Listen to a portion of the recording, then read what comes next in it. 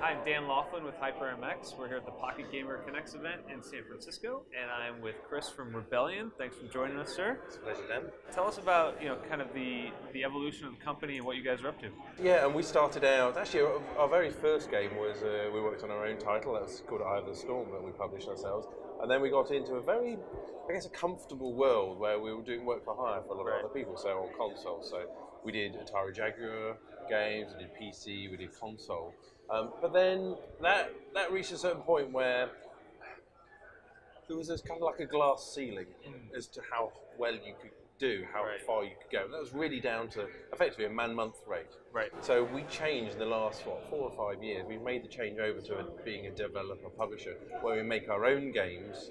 We decide what we do. And when we do it, and we'd be fortunate enough to be able to make that work for us very well. We've grown over the years.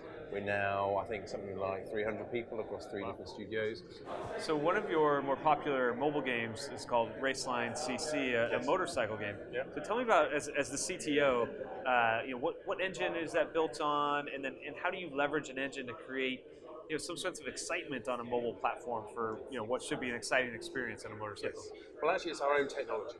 So we have an Azure engine, and it's the same engine across all of our games. So PC, mobile, console, VR, it's all our own technology. And we're as a games developer, we've been around long enough to want to be able to create our own engine.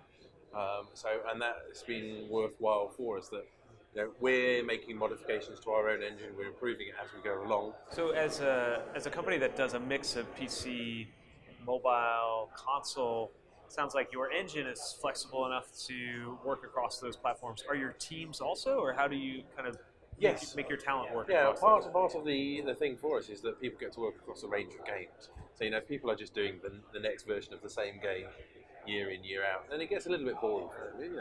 It's understandable. And it's nice to have a range of different titles across a range of different platforms.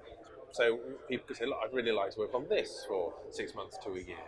It helps to broaden the experience of people so they understand how monetization works across different ways, and they can maybe bring that back onto other platforms. On the free-to-play side for mobile, ads have played a small role in some of your games. Is that something you look to expand upon, or are there challenges that you have in that arena? Yeah, I mean, the big problem with sort of monetization through ads on mobile is just the number of different SDKs and keeping up to date with them. And actually, sometimes it comes to a point where it's just not worth doing too much. And I think that's a real issue for monetization in mobile games. Thank you so much for joining us. It's a pleasure. Thanks very much.